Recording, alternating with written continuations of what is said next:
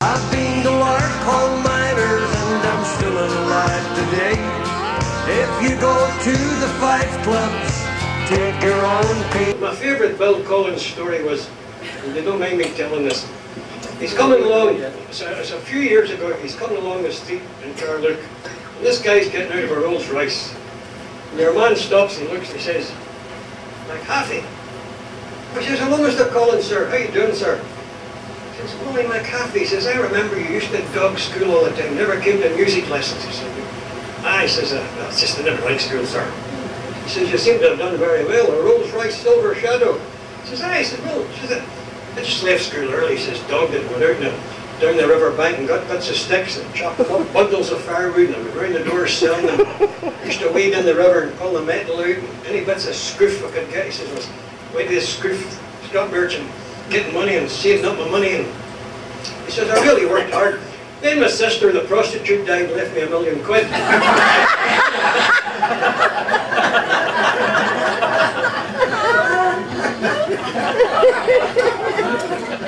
My father was a true blue Rangers man. He was.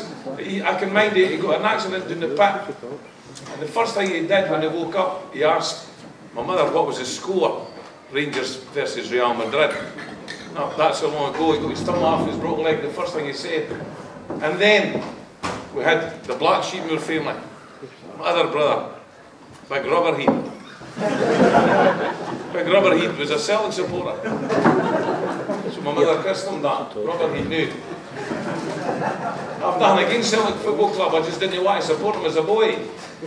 Because I couldn't mind Rubber Heat getting any fucking pocket money.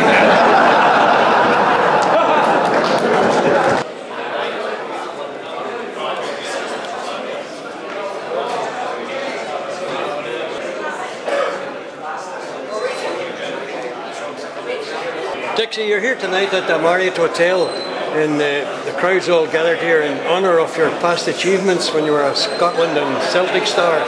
How does it feel? Fabulous honour, Clem, and to think after all these years, it's 20 odd years down the line, and they have a dinner list for me tonight, a tribute dinner. It's incredible. Would you like to be playing today and earning the big money they're getting today? Of course I would, yes, but unfortunately, Clem, age catching up with you. Dixie, it's been a pleasure knowing you all these years, and I hope you have a great night tonight. Thank you very much. And wish you every success. Thank you very much. Dixie Deans. Thank you very much, man. I was driving through Airdrie, my tyres were a wee bit flat, so I stopped in the garage. I said, "Have you got an airline?" He says, "This is Airdrie, we're lucky we've got a fucking bus stop."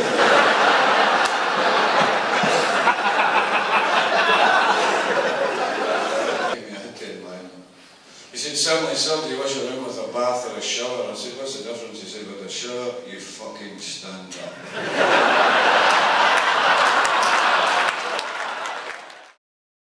I've been to large coal miners and I'm still alive today. If you go to the 5 clubs, take your own pay. My favourite Bill Collins story was, and they don't mind me telling this, he's coming along, so a few years ago, he's coming along the street in Carluke, and this guy's getting out of a Rolls Royce. And your man stops and looks and he says, "McHaffey."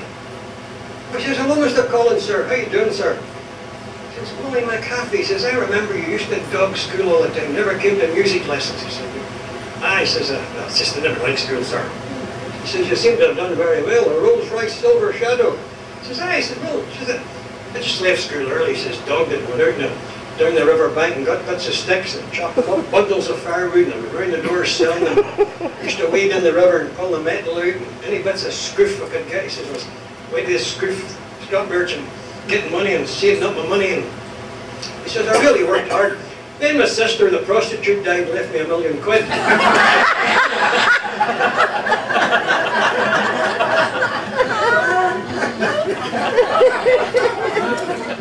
My father was a true blue Rangers man. He was.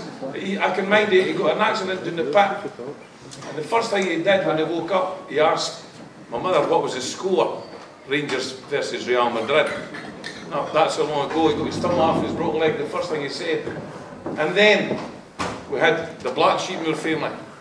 My other brother, Big Rubber Heat. Big Rubber Heat was a Celtic supporter. So my mother christened him that, Rubber Heat knew. I've nothing against Celtic Football Club, I just didn't want to support him as a boy. Because I couldn't mind rubber, he'd get any fucking pocket money.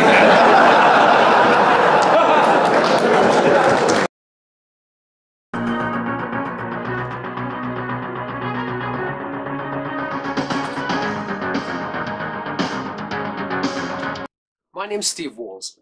If you're after a presenter who's cool, satirical, and basically got a lot of attitude, then you may as well switch off now. And please stay with me for the next 5 minutes. Stand there for me on the trapdoor. There's a good lad. Hello, hello, that's it.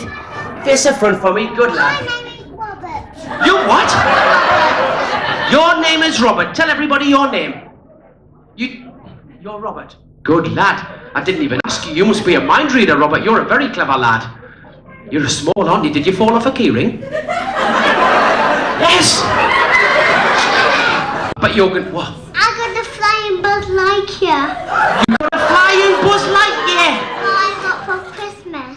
Good lad, I didn't get one of them. You must be a lucky lad, because my mum didn't get me. Santa Claus didn't get me anything at all. I got nothing. Nothing at all. I got an empty box. My mum said it was an Action Man deserter. Ain't got nobody. Nobody cares for me. Nobody cares for me. I'm so sad and lonely. I'm sad and lonely. Want some sweet mama, come and take a chance with me, 'cause I ain't so bad. The smile on your face lets me know that you need me. There's a truth in your eyes saying you'll never leave me, and the touch of your hand says you'll catch me wherever I fall.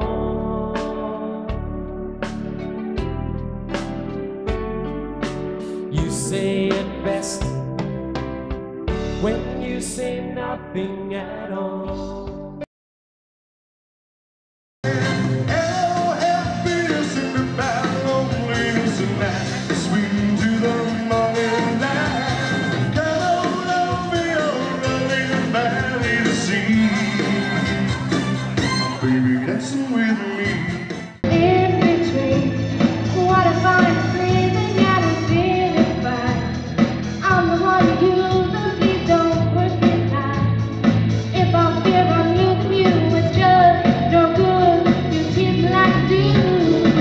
When I was 18, got a job with Pontins, Holiday Club Pontins, as a blue coat entertainer for about 3 or 4 months.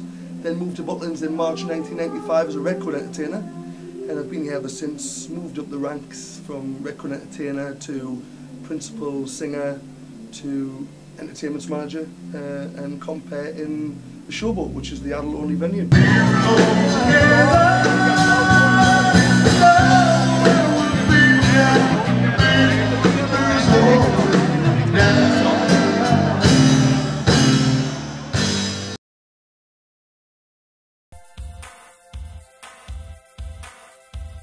Gentlemen, I know that many of you are in the field at the moment, you make the way back to us.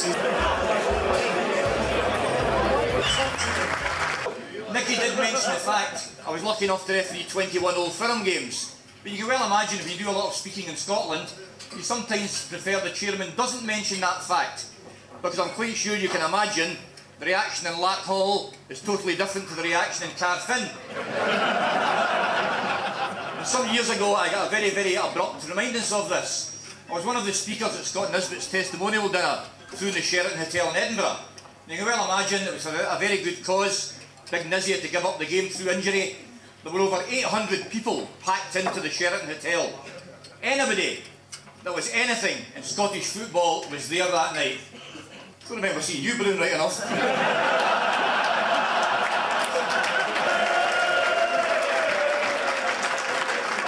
We've just had a nothing draw with Estonia in Monaco, and I'm really worried because the punters are giving us a bit of stick. They give you a survival lesson in Sunderland, they put you into a boiler suit, they give you a helmet and goggles. And there you are sitting in this boiler suit on the helicopter, you're actually sitting there like Andy Gorham. Or like one of the Andy Gorhams anyway. And when you land, you go for an hour and a quarter in the helicopter and these guys don't recognise me, that's brilliant. I land, you walk across the platform, you go down a few steps, and when you get in, it's like a 5-star hotel there. And you walk along and here this voice comes over the tannoy and it says, come along to the cinema tonight.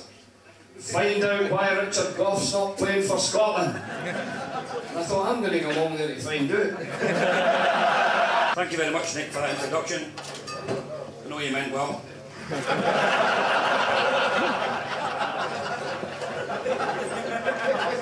Craigie, thank you very much for that. Nice little compliment, greatly appreciate it, and may I wish you every success in the future as well.